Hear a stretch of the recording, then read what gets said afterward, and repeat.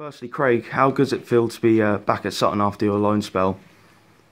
Happy to be back. Happy to be back injury-free for the time being, hopefully. Long may that continue.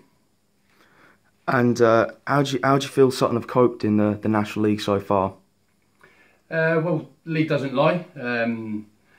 Sort of started quite well. I noticed, obviously, as we spoke today, and over the last few weeks, the away form hasn't been great, but we're not far off of getting it right. But we're showing we can compete at the level, and there's a lot more to come from the side yet.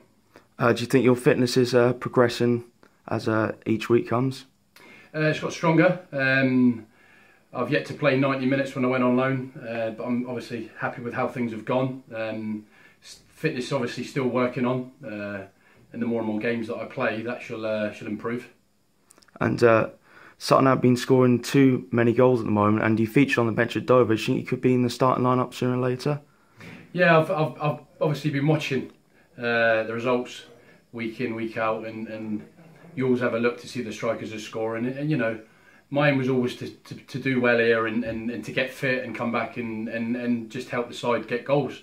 You know, at the end of the day, you're judged on your goals. So the ball's in my court now to come back here and start putting the ball in the net, really. And you must feel comfortable in this league, having experience with Crawley Town and Eastleigh. Yeah, I've been fortunate enough to do well in it. I sort of know what's expected, what's needed, and you know, hopefully I can bring something a little bit different to the side and help myself and obviously the team progress and start picking up the wins that we need to be getting. I think the loan move benefited you as well. Yes. 7 months out was a long time. Needed to get game time, and the more I stayed around at Sutton, I think I would have found it difficult to be in the squad. You know, I needed to get away and get my body back into the right shape and be prepared. And you know, I've done that, and now I've come back and I've got a little bit of a point to prove, really, to myself, really. And lastly, you and Dan Fidget up a good partnership last season. So if you did get back in the starting lineup, would it be quite nice to be beside him up front? Yeah, we did well last year. I think we complement each other quite well. You know, Dan's obviously not scored as many as he'd like to, but I'm sure he will.